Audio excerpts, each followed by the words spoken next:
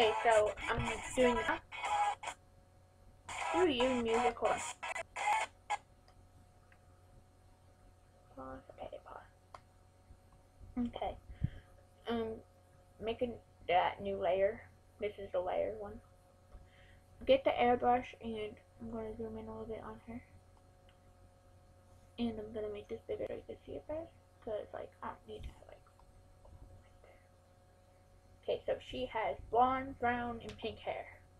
I would say the best color would be like a dark purple or like some highlights up in here on the brown. It's not really gonna go good with the blonde part because I'll show you that in a minute. Hold on. Let me get some of this blonde up in here. That purple up in here.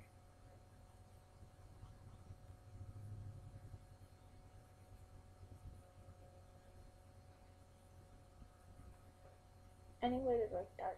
I guess it will work the best because it doesn't really gonna work on blue. On gray. Oh my god, I can't talk. Not gonna really work on blonde hair because it will be too bright, I guess. Because I already did experiments with the hair color, and I'm guessing purple would look best with this. So now that you can also add some down here to pink. Pink. Oh my god, I can't talk. And then you go to overlay.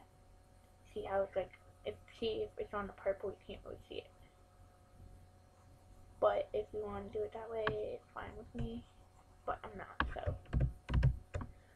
And what you do is blur it so it looks like natural in it. That's what I always do anyways.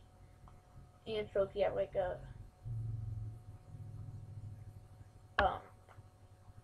different color in there, it's like blending. See how it's all blend and stuff, not really showing on the blonde.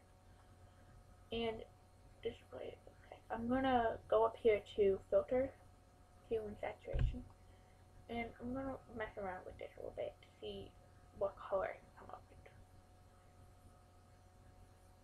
with. We can do pink or purple.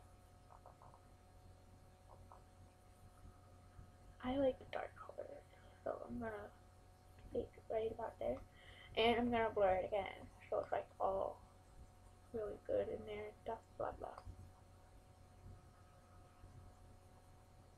And then there's that part.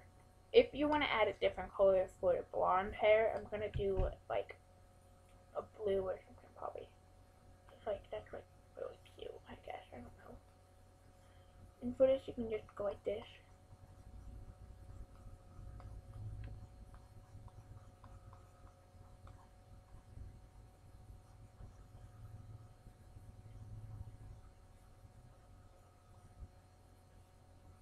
I'm not gonna put it all on the blonde because it might not work out right. So you can do multiply or this. See what I'm talking about? Well, yeah. So this is before. I'm gonna do multiply. See what happens. And I'm gonna blur it a little bit. It's like all right in there and stuff.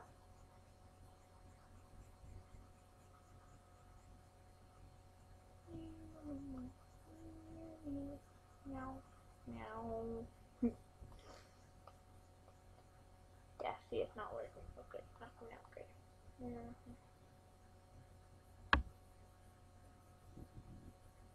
That's why I like keeping it like a blonde color, or I can try and add an orange in there and make it like blonde or something. Let me see.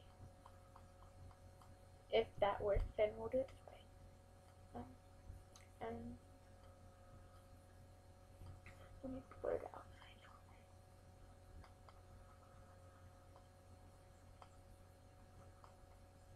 Maybe that would work, but I would have to put this on top of that, so it's like covering it. So let's see how this works out a little bit more. And for this, you want to make the brush smaller now that you know it's gonna work, so it's not like covering the purple, or even mixing in with it because that wouldn't be pretty. It would be ugh.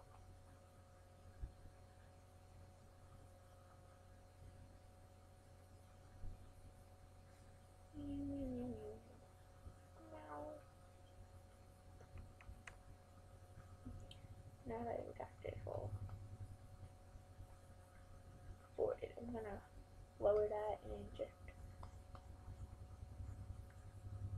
do the blend, and it should come out pretty good because it looks good like this. There you go. And if you get like stuff on the face, just run this over it. That's all I do. If you want to make this part brighter down here, then try and find a color like that, or get the color picker and pick one and just cover over it and see what happens. Because I never really recolored something before like this. And I'm gonna color that like that. So let's see what this does. Yeah, no.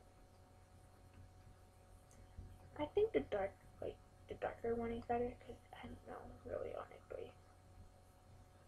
But I'm gonna keep it like that so I can add some more over here into the hair. Blah blah blah.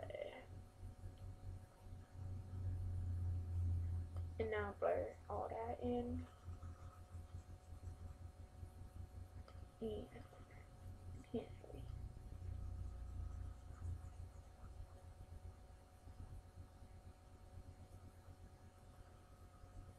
And like I said, if you get it on the face or anything, like somewhere it's not supposed to be, like such and such,